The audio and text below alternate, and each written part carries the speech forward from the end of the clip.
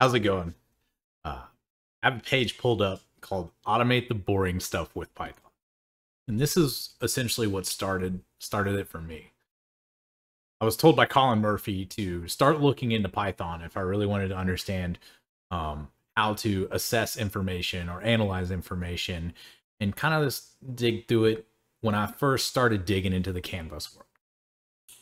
Fast forward to today, and I'm still using Python as much as I can. I find it a very efficient tool to use once you understand it, and I'll show you what I've done. Over here, I have a tool that I wrote because most of the CAN bus information that we look at, it can be stored in somewhat of a DBC style syntax, or a DBC file is a native way to basically define the information on a CAN bus network. It's not for every CAN bus network, but it is a good representation of what most of the market uses.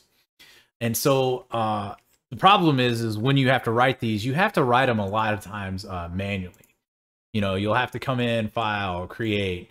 Once you create one, you got a CAN template, it'll ask you where you want to save it. We'll throw it on the desktop. Time consuming, right? And then each message you have to create, and there's your message. You got to put in your ID, your data length, right? And then in each message, you have to then do signals and type in the signals, and then move the signals over to the message once you have it situated. It's very time consuming, right? And then lay it out wherever you want it. So what I wanted to do is, like, how can I speed up the process or expedite the process of creating these DBC files by just assessing a log file, right? So the things that don't change, typically your data length doesn't change. Typically your message IDs are pretty static for the for where your data is. So I wanted to analyze a log file and say, hey, what IDs do we see in this log file? And can we just go ahead and just automate the DBC creation and just write all the messages out with their data, with the appropriate data links? That's essentially what I did. No, I don't want to save changes. So once I run this, it's just going to ask me, pull up a socketcan log file.